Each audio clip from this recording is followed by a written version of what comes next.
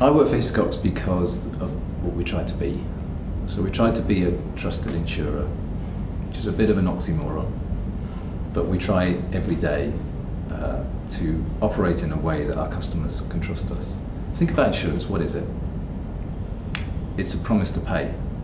You hand over hard cash in case something goes wrong, and we promise to look after you if something happens. We hope something doesn't, but you need us. And it's at that point when you can break that promise, and a lot of times insurers do. We try really hard. If we think someone should be covered, then we pay out.